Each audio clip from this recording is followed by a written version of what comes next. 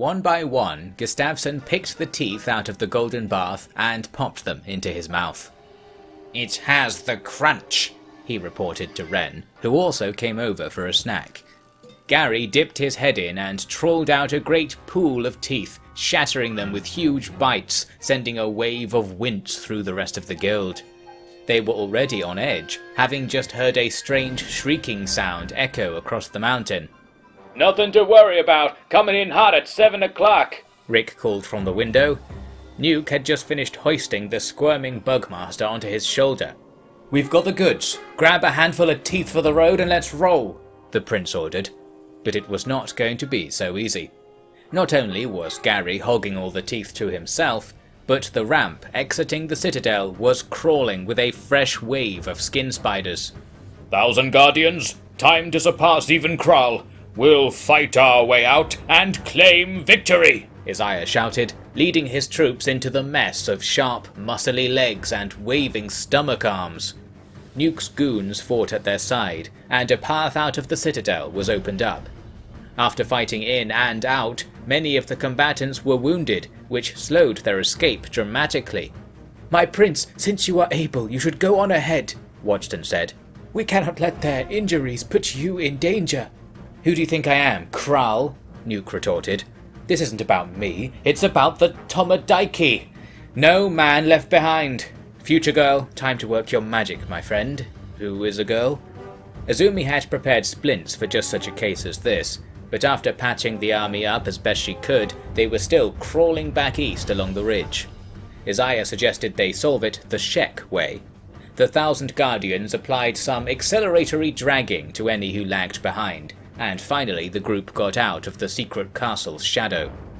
They reached the edge of the ridge, but more skin spiders were climbing up the cliffs towards them. Some had thought they were all heading to the citadel to avenge their master, but actually they were zeroing in on the guild. More specifically, on one member of the guild. Even more specifically, on one piece of one limb of one member of the guild. Rick, being very kind-hearted for a being with no heart, tried to open the little door on his arm behind which he'd stashed the Bugmaster's mysterious ring, but it was locked up tight. Well, he tried, and there was nothing else he could do, least of all tell everyone what was actually happening. They finally made it off the ridge, but by now the sun had disappeared below the jagged horizon. Nuke did a quick roll call before they went down the hill and back to that red river, but one of his hired hands was missing. "No man left behind," Nuke demanded. "Ain't a man, he's a skeleton," Sandor said. "Damn, you should have seen what happened last time humans started talking shit like that," Rick commented. He and Nuke found the injured skeleton some ways back, and pulled spare parts from Gary's bag to shore up his leaking tubes and sparking fibers. By now it was pitch black, and the rest of the guild nervously stood around the two surgeons. The sky was completely covered in rain clouds. The only light was from their own lanterns, but the darkness was so maddeningly thick that the orange flickering stretched only a few meek meters in any direction. The sound of rain on rock was easily mistaken for a horde of skin spider feet padding towards them. It was a tad miserable, suffice to say, and that's just for those who weren't trying their hardest to hold their blood in. Finally, the downed bot fizzled back to life. "Oh, c'est la vie. Oh, wait, there it is," he said, suddenly jumping to his feet as if there wasn't a big claw hole going front to back through his chest, and indeed as if there wasn't a pair of pairs of hands fiddling away inside the hole. It was much less exciting than it sounds, I assure you. They finally got back on track, but then Gustafsson caught a whiff on the wind, and they all hit the dirt. A gang of skin spiders came up the track they were about to go down, and started feeling around in the darkness. You could hear them scritching at the rocks, and occasionally making a faint raspy sound to one another. Both of the hivers seemed to recoil when they heard it, and whispered to each other about it in private. "They do feel the connection. They are not running," Gustafsson was heard saying, prompting a disappointed sigh from Ren. Whatever that was about, the good news was that the skin spidery sounds faded away for a while, and the gang managed to scramble down the cliffs towards the river. There were a couple of spiders patrolling the bank, but they were quickly dispatched. "Alright, you've done it before, now do it again," Nuke said. Into the water they went. The previous time there was daylight, and they weren't carrying wounded soldiers on their backs, and last time there weren't any skin spiders honing in on their secret signal. "At least they can't swim," Izumi commented. Red Rick emerged on the opposite bank. They can breathe underwater, though. Not saying I saw anything down there, but, Well, the truth became extremely clear extremely quickly. The skin spiders were standing on the riverbed, jabbing up with their front legs at the floating chunks of meat. "Fucking hell! Swim for it!" Nuke shouted, but even those who made the crossing quickly found the east bank swarming with more fleshy pilgrims. Chaos ensued. Those who struggled from the river were immediately beset by spiders, and as they became injured, they dropped the already injured folk strewn across their backs. Then they grappled frantically with the skin spiders' rubbery hoof hands and pointy feet, all, may I remind you, by fading candlelight. In the fray, Nuke was struck across the face and tumbled to the ground, letting the Bugmaster roll away from him. When he regained consciousness, the whole crew was across. Once the 1,000 Guardians had splashed their way over, the battle had been won, but now the sum of the guild's injuries had gone beyond what acceleratory dragging could deal with. Or perhaps acceleratory dragging had gone too far, as Wadston demonstrated in his attempts to get a 1,000 Guardian named Kang out of the water. He pulled and heaved, strained and wheezed, and then, just when it looked like he'd done it, he tripped on a fallen spider, span around, and launched poor Kang a good 10 meters back into the river. "My man, so packing," Nuke said, wiping blood from his mouth. I'll deal with it, Rick said, stomping back into the river and catching Kang just as his armor pulled him down to the bottom. Everyone appeared to be alive, but now most were hobbling along with the heavy weight of injured comrades and buckets of teeth anchoring them all the way. In fact, only Nuke wasn't carrying another person on his shoulders, and that was the biggest problem of all. "Give me back my ring, you bandits!" the Bugmaster shouted from behind them. He emerged from the darkness unarmed, but that didn't look like it was going to stop him. "I need that ring to get back at the bastard who did all this!" "Ring? What?" Nuke said. Before anything else could be said, Red Rick gave the Bugmaster the stick, and he fell down unconscious. Raven lunatic, old ring distraction line, oldest trick in the book. Trust me, I seen that book in the first damn edition. Now let's get the fuck out of here, shall we? They did, with the Bugmaster safely riding on the Nuke train again. The good news was that recovering from the skirmish at the river had taken most of the night, which Nuke had thankfully slept through, and so at last it was possible to see where they were going. They followed the river north, killing the odd lone spider still seeking its calling, and then turned east to at last climb out of the crater. There was one last hurdle to overcome, and it was the tallest of all. An iron spider was pottling about among the rocks as if looking for something, and Nuke's mercenaries decided to try and kill it to get something valuable out of this whole misadventure. This was a poor decision. 3 were killed before the machine gave up the ghost. These non-biological spiders were powerful, which was something the Bugmaster was keenly aware of. As the guild finally reached the top of the crater, the first clue to the Bugmaster's real goal emerged. "This here is the Ashlands," Izumi said to Nuke. She was holding up a piece of paper she'd taken from the Citadel. Or the piece of paper, it is accurate to say. "The records say it's where the Second Empire carried on the longest time. People don't go there, since, you know, the whole you never come back thing. But the giant robot crabs, that's Second Empire stuff, and if there's anywhere you dig up a load of that, it's there. This guy was up to something the Ashlanders didn't like, I bet." "What, killing Shek? Wrangling spiders?" Nuke asked. "Dunno. Maybe I'll look up some stuff once we're back home." "So you're sure you're gonna make it?" "Of course. I would say thanks to you, but the worst part was when I thought you were dead, so not really." "You thought I was dead, and you claim to be so clever." "I see you're still being a piece of shit." "It's only because I like you." Oh. Well, that ended the conversation quickly enough. Rick was right to think that they were quite the clueless pair, and he was also right to think that it was better if this whole connection between the Bugmaster and the old Skeleton Empire was forgotten, so he let the conversation go unpunished. He never did work out how to turn off his microphones, you know. At least the journey down the mountain was a quiet one. No spiders assaulting one's body, and no awkward tsundere stuff assaulting one's processors. Things weren't so quiet once they reached Last Stand. The Shek guards flipped between being speechless and screaming like maniacs. Such was the emotion stirred up by the sight of their arch-enemy in defeat. At last the crew could take a well-earned break, getting their wounds sorted out properly, catching up on lost sleep, and cashing in on bets made with the humbled warriors in the bar. "Chubba," one said to Els, "it seems there was a warrior in you. Flatskins, bugmen, and an old one. I'll never understand your company, but I understand victory. This one is yours." So saying, he returned to Els the bucket he had yanked off his head on a previous visit. Els's wide grin disappeared behind the rum-stained wood. By early the next morning, the guild was on the road again. All were back on their feet, save for one Tiffany of the Thousand Guardians, who left afoot in the Bugmaster's hideout. Of course, their next destination was Admag, and the barracks of the Stone Golem, where for Uzziah, the greater battle was yet to come. "They've defeated the Bugmaster!" a guard at the gates shouted.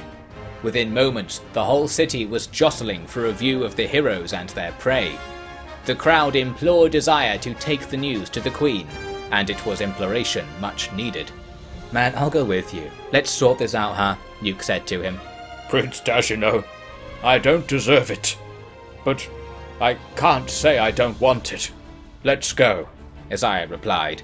He pulled his helmet off and marched with Nuke to the royal barrack. The rest of the crew were told to wait outside, joining the cheering crowds. The warriors inside were silent, simply staring at the Bugmaster hanging over Nuke's shoulder. Nuke hauled him up the stairs and found the guy he'd spoke with before, the Queen's hand, Bayan. "Word was given and is kept by all of us," Bayan said. A few guards carried the Bugmaster away to be imprisoned, then brought Nuke a Garu pack filled with strings of cats. 100,000 in all, the street value of over 100 kilograms of brown. "Your company has proven itself. You will be honored as an ally of the Shek," Bayan went on. Good, good. Empire needs allies, I expect. "Empire? You are from the United Cities." Yeah, kind of a big deal over there. "This man shares the same rank as I, Master," Uzziah said. Bayan looked Uzziah in the eyes, for the first time in over a decade. The memory was as clear as day. Bayan wiped his horns with both hands, looked at the sky for a moment, then bowed to Uzziah. "Then we've truly hit upon a strange thing here," he said with a laugh. "What can I say? At least the Holy Nation won't like it one bit, which means the Queen shall. You should go, both of you. She awaits the hero of the day, and she wishes she could have seen you sooner, Prince Uzziah." At the other end of the barrack roof, Istata was gazing out over the crowds in the streets. She was looking about with narrowed eyes and crossed arms. The thing she was looking for now found her. "Uzziah," she nearly whispered. "Queen Istata, it is I, Uzziah, known as Whitehorn, the Masked Shek, or Paleskin. I return to war." Uzziah was cut off by his feet leaving the ground and the world around him suddenly spinning. It was Istata's doing, of course. "I'm so sorry," she said. "Yet at once I am unforgivable. My boy, let it all be purged from history, lest I be buried under it. Now, really, it's okay. I've held my own, which only proves my guilt. Oh, Uzziah, Flying Bull, what good is an excuse? My queen, my mother, it is all right," Uzziah said, but he couldn't keep his composure. "Uzziah's done more than his duty, right?" Nuke said. "I think it's time you ended this whole pale skin thing, whatever it is. He's the prince here. No ordinary one either, because he's here the hard way, you know? And look, he's got a dog! Look into its eyes and say you aren't going to let Master go home. Astarte took a look at Choco, then a longer look at Isaiah, who was held up in front of her face. Then she carried him over to the roof edge and held him up in the air like a baby. "Behold," she called out, "this is Whitehorn Isaiah, first child of my house and prince of our kingdom. He is from the mold of Kral and carries that honor with him always. I was wrong to turn my back on him. Hear this. The curse of pale skin is no more. Narko does not scorn this prince. He is favored more than any of us, so his deeds have proven. Let the lies wash away like the great sea and reveal the nourishing land below, the bedrock of our kingdom, our strength. It shall always be said that the curse was lifted this day, and the stolen prince returned. Hail, Isaiah!" Amid the cheering, Isaiah was returned to his feet and gave an uncomfortable wave to the people below. His people, it could be said. "Associate with him!" Gustafsson was calling, standing on Ren's shoulders. "Bravo! A fine example indeed," Wadston commented. Now that's a swell reception for a man of the world, Rick said. If only I could be so lucky. If only we really could forget. Made my own bed, huh? The victory/reunion party commenced. Astarte received the whole TCM Plus guild as honoured guests, showering them with a variety of chewy cactus lumps and rum so volatile that a drop of it seared a patch of paint from Rick's face. What was he doing drinking rum? It might not do anything for a skeleton, but he had an image to cultivate, you must understand. Joining the party was the kingdom's existing heir, Princess Seto. "So, you're older than me," she pouted. "Yes, but don't worry, my kin. This is just a visit from me," Isaiah said. "Setting things straight, then I'll be back to business." "What's your business?" "Oh, you know, corpse carrying, map reading, adventuring, really." "With those outsiders?" Yes, only recently, but more's the shame. What a time we're having." "You don't... Is it really better out there?" "Better? Depends on how you look at it. For you, kin, I would say you'd best keep up with your reading and weights. No place for a toddler. But it's something else, this world. The kingdom's just the start of it. And the Shek, too. Just smoke from the mountain. I'll show it all to you one day, I promise." "So, you'll come back?" "Of course. I didn't grind my teeth down over this whole affair for just the single visit. I intend to be a fully fledged prince of the kingdom, but a prince in the fashion of one Nuke Tashino, a prince of the kingdom and beyond it. After all, that's where we need to be to get this planet back on track." "I don't know what you're talking about." "You'll find out once you're old enough to help him," Astarte said. "Mother, I think Seto should remain with you." "Nonsense. My children are going to make the world a better place. I've listened to your empire, friend. Sounds like you're a cut above the usual crew. Except, I don't really understand this brown bread thing." "Oh, well, just don't eat it, no matter what anyone says, alright? Royal treasury's empty enough with that bounty, eh? It's not really honest work, but it's one step at a time, the path to righteousness, you know?" Overall, we have something resembling a happy ending here. That's one exiled prince unexiled. Just Nuke to go. Well, Gustafsson is kind of a prince, or he was, or something, so maybe 2 to go, if he wants. And what was Red Rick muttering earlier? Well, the more immediate concern was finding a shop that sold spare legs and going back to the drawing board on Nuke's sidelined mission to get a decent flow of drugs into his dad's house. As it just so happens, their exit from the Shek Kingdom quickly revealed the solutions to both.